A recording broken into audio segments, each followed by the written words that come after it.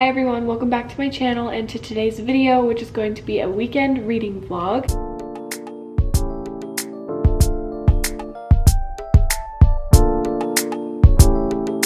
So I do have a little TBR for this weekend and some fun things other than reading planned for this weekend. So I'm going to take you along with me. I'm very excited for all the things that we've got going on. Mostly just tomorrow, but we might be doing some things tonight in preparation for tomorrow. So first of all, let's talk about the few books that I have planned to read this weekend. I'm currently in the middle of The Hating Game for Family Book Club. I'm on page 129 and I have to read to page like 237. I don't know, I'll have to double check on where exactly I'm supposed to stop, but I do need to read like a good section of this, so I'm going to read that. And then also, this has been sitting on my shelves as a current read for a very long time. That's Local Woman Missing, and I'm on page 163 of this one, and I just like put it down right before I like moved and all that kind of stuff happened, so like I just put it down and hadn't picked it up in a very long time. So I think one of my goals for this weekend is to finish this. I feel like I kind of remember like enough of what I've already read of this. I might need to refresh my memory a little bit, but for the most part I think I'm fine to just kind of jump back in where I left off. And then also I wanted to read those Ellie Hazelwood novellas, Stuck With You, Under One Roof, and Below Zero, and I want to maybe read all of them, but that's pretty much the TBR. Tomorrow we're going to a Renaissance fair. We got tickets to go tomorrow. It's like happening this whole weekend, but we got tickets for tomorrow, which is Saturday, and the event goes from like 10 a.m. till 10 p.m. and so I'm not sure what time we're planning to go, but it's like an all-day thing, and so we're just gonna like get there whenever we get there. Riley's super excited about it. He's super into that stuff, and I was like, yeah, sure, that'd be fun. I think tonight we might go to a Spirit Halloween or like Party City or something to find something to wear, like a cute little Renaissance themed costume, because I feel like we would be a little awkward showing up in normal clothes. I mean, I'm sure there's gonna be plenty of people in normal clothes, but it's also just gonna be more fun to like dress up. So I think we might try and go find something tonight, and I will obviously take you with and show you what we end up getting if we do get something. I also was going to show you the outfit I'm wearing today. This tank top is new. I got it for my birthday. I'm wearing it with my little zebra skirt. I also for jewelry have Ana Luisa earrings on, which I absolutely love. I got 3 different pieces from them. I used to have 3 holes, but I only have these 2. I've literally been looking for the perfect huggy earrings like this, and I love that this one's like doubled so it looks like I have 3 piercings kinda, but this second one is like my absolute favorite because it's like the perfect little huggy that I've been looking for such a long time. So happy that I was able to find like the perfect one, and with Ana Luisa they're super high quality pieces but still very affordable, so I love that. These are the other earrings that I got that have like a little pearl dangly. These are absolutely adorable too, so I just kind of like mix and match all 3 of these. They are literally perfect to elevate any outfit. They just make you feel so elegant, and I also love that they all come in this carbon neutral packaging. It's definitely very important that they are caring about the planet and shipping it in sustainable packaging. So yeah, these are my first few pieces from Ana Luisa, and I definitely can't wait to get more. I'm gonna try some of their necklaces and maybe even their rings. It's all just so beautiful. I do have a code that gets you 10% off, Sydney Page Books 10. I will have it in the description box for you to check out.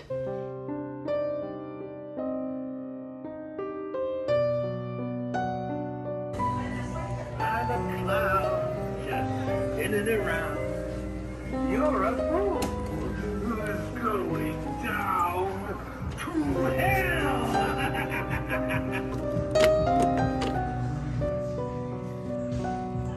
You.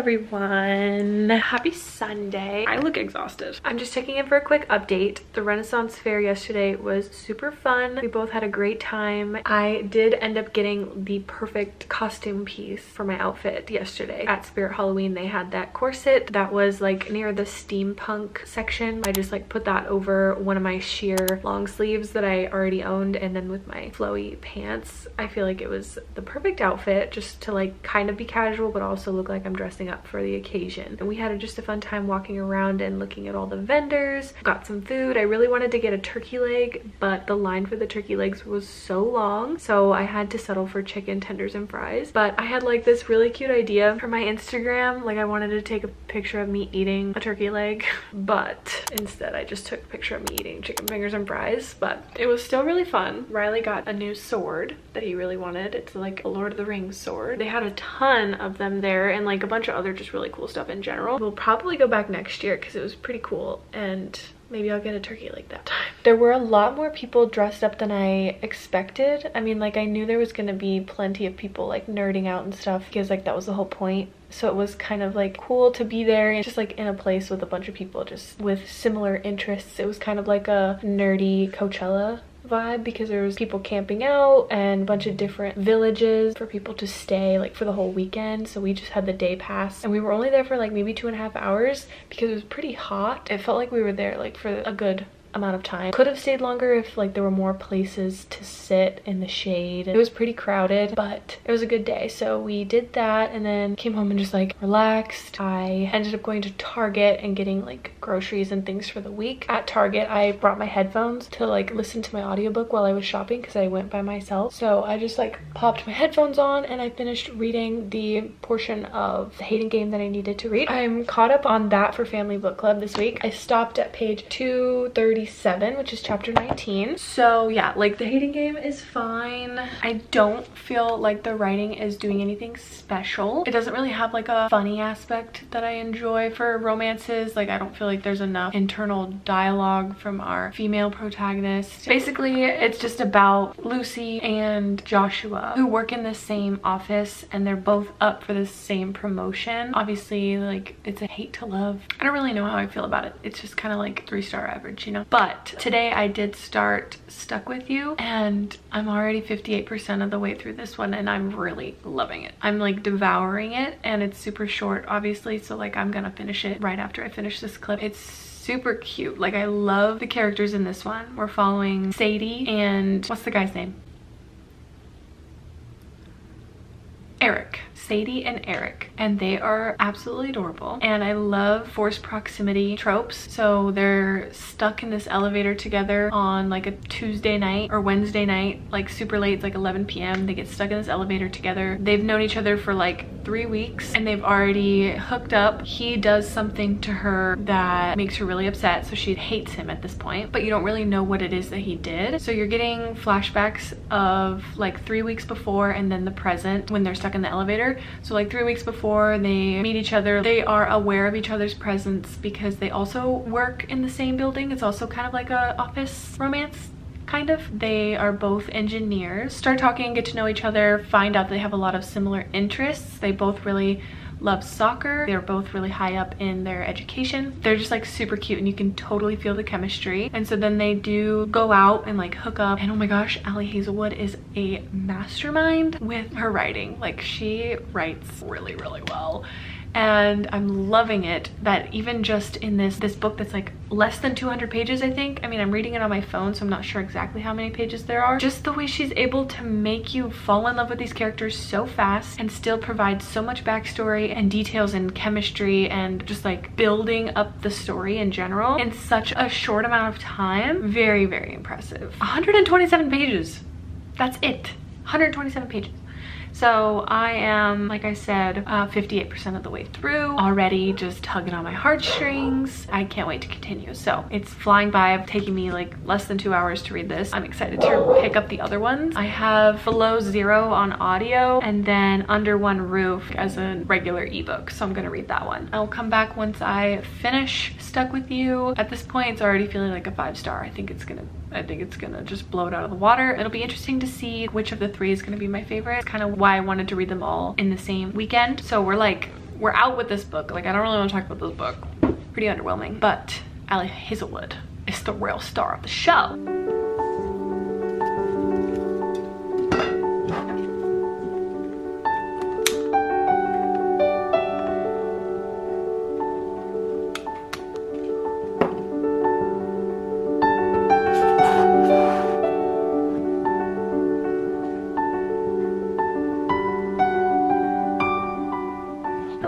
I finished Stuck With You and I gave it 5 stars. It is absolutely adorable. I really loved it. I thought I would finish it and think, oh, I wish this was longer, but I actually loved the length of it. Like I said earlier, I think Ali Hazelwood did an amazing job at like summing it all up, getting straight to the point, and doing a great job at like introducing the characters right away. And like, obviously, yes, it's just over 100 pages, so like there's not going to be a huge plot, there's not going to be a ton of character development, but considering how short it is and what she was able to accomplish in that amount of pages, I think is just far more impressive than stretching it out and making it at least 300-page book and incorporating more details into a plot that like I'm not even necessarily here for. I think all romances should be just over 100 pages. There's no reason for romance to be that long and that dragged out, you know, if it's like 300 or something pages. So absolutely in love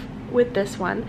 I'm so excited to read the other two. I hope they're just as good, you know, if not better, but this one's already a 5-star, so it's like, can't complain, you know? I think Ali Hazelwood is becoming one of my favorite authors. I mean, I've only read these 2 books from her, The Love Hypothesis and Stuck With You, but I'm planning to read the other 2 novellas that she's written and also Love on the Brain. Not in this vlog, I won't be reading Love on the Brain, but in October for the Coffee Break Book Club, I will be reading it. So I think it was just perfect. The only thing I will say is the actual story doesn't take place in the elevator that much. So like Stuck With You wasn't really entirely what the book was about, which kind of bothers me a little bit just because I was so excited for the forced proximity and I don't feel like we read a lot about them actually being stuck together in the elevator. So that's like my only critique about it. I wish there would have been more tension between the two in the elevator and that it would have lasted a little bit longer and that like something, you know, pretty much the only thing. I think the conflict was, you know, fine, definitely good enough for just like the short bit that it was. I don't know, there's only so much you can do, but I think Ali Hazelwood did it perfectly. I was reading some of the reviews on Goodreads and a lot of people don't seem to love it as much as I did, but I think it's people who kind of enjoy longer books, or they did want it to be a little bit more fleshed out with like the plot and character development, but that's not really anything that I'm looking for, especially right now, because romances are a little bit tough for me. Like with The Hating Game, I'm definitely not feeling that one as much as I felt this one. I think that's my thing. Like sometimes they're just way too long and sometimes they're just too boring and too many details that are so unnecessary. I'm really glad that I decided to pick this one up, and then I'm gonna probably read, I don't know which one I'm gonna read next, because Under One Roof I have as the ebook and Below Zero I have as an audiobook. So I'm gonna try and read probably the ebook tonight, like as I'm going to bed, because it's already like 10:30 on Sunday, so I will be taking it into Monday a little bit before I go to work and hopefully finish it before I have to go to work tomorrow, but we shall see. The other update is that I finished Local Woman Missing as well, and I'm so glad that I finally finished this book because I have literally been reading this since April or May, but I put it down for a long time, so I just finally picked it up and was able to finish it very quickly. I am giving that 4 stars because I think it was pretty good, like twisty, dark thriller. It got really a lot more dark than I was anticipating, like in a good way. I mean, I like a good, dark, mysterious thriller, so it definitely delivered in that way. It's 4 stars because not just because I like took a break from it and picked it back up. I'm sure that had a bit to do with why I felt confused, but also I think there was just a lot of characters that you had to follow right out the gate. Like I remember that from when I first started reading it. I really did enjoy the beginning of it, like the opening part, like part 1 was really gripping, but then there's just like a lot of POV and time changes and stuff like that. Sometimes that's just a little bit difficult to keep track of. The twists were really good, just too many characters. The writing was fantastic, pretty like interesting where the story went. I definitely was like playing it out in my head as like a movie, so that's when you know the writing is good. So yeah, 4 stars for that one. That's my update on those books. I can't believe I'm making the progress that I'm making, but not gonna stop now. So I will probably talk to you tomorrow. Riley and I are gonna watch the latest episode of House of the Dragon, and then we're gonna get into bed. I'll read some of Under One Roof, and then I'll update you tomorrow with what I end up reading and the progress that I've made. I just finished Below Zero. That one I'm giving 3 stars. I listened to that one on audio, but I'm giving it 3 stars because it was, first of all, kind of cringe. A little bit more cringe than I don't know. I wasn't expecting it to be cringy. So it was more like their relationship was like based around lust more than love. It felt like I didn't really like the female protagonist, Hannah, all that much, and Ian was okay also, but this one had a lot to do with NASA. Like, I understand that that's the premise of these books. They're like STEMinist novellas, and it's supposed to like heavily revolve around women in the science workplace and stuff, but this one felt like it was a little bit too science-y for me.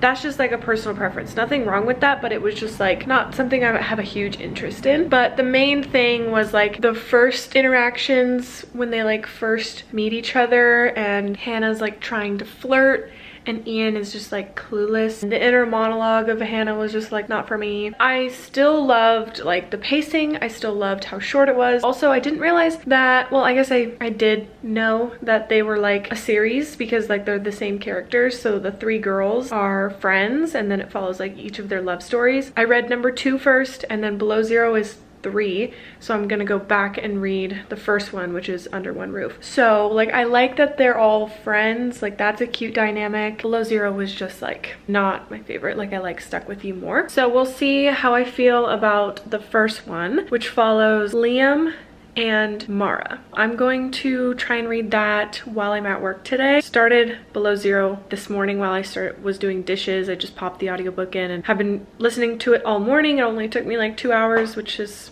really awesome. And also there's definitely similarities between the 2 books I have read already, and I think that the third one is gonna be the same way. It's Tuesday now. I finished Under One Roof last night. I also put my bangs in a roller, so if they look a little crazy, that's why. I have a lot of thoughts about Under One Roof and just all 3 of them together. I wrote them all down. Like as I was reading, I wrote all of my thoughts and all my notes on my phone so I wouldn't forget to like mention something. First things first, Under One Roof, definitely my least favorite of the 3. I gave it 3 stars because it was fine, but it is my least favorite. It doesn't entirely bother me that much, but I think it would bother other people. The fact that all 3 of them are very, very similar, just in like their characters, the tropes that are used in order for there to be a conflict. You could line them all up and it'll literally just be like the same format. Also, like all the characters are the same. Every guy has the same traits and every girl is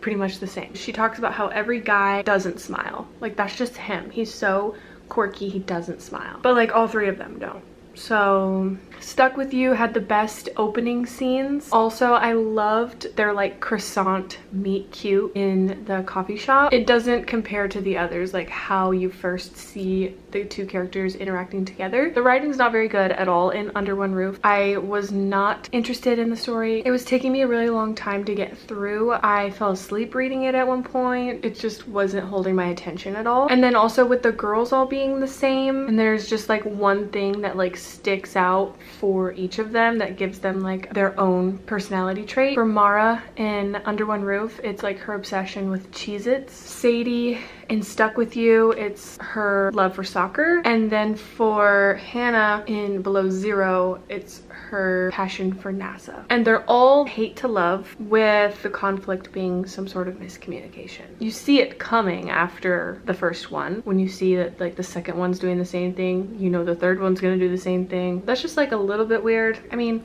they are a series, so like it could be weird, but it could not be weird at the same time. Just depends. I feel like it's a little weird. They're all like, girl thinks guy sucks for some reason, but then she finds out she just misunderstood something, and would you look at that, he's actually the most perfect man alive. So in Under One Roof, basically it's about Mara who inherits her old mentor's house, but it's only half the house, and she finds out the other half is owned by her mentor Helena's nephew, who is Liam. Starts out pretty boring and the writing is definitely not as good. I didn't really like the reasoning why they ended up being roommates. It just felt really weird, like it was all about Mara's old friend and mentor. I think overall was pretty bland. It could have been a little bit spicier. I feel like the forced proximity, living in the same house together, like that could have some really fun elements, but Allie Hazelwood made it really like bland. Like it wasn't very good. Then in turn, if I don't like the characters, I'm definitely not going to like the smut. So I definitely skimmed that. So those are pretty much all my thoughts. Stuck With You is definitely my favorite. So I'm kind of glad I read that one first. That is my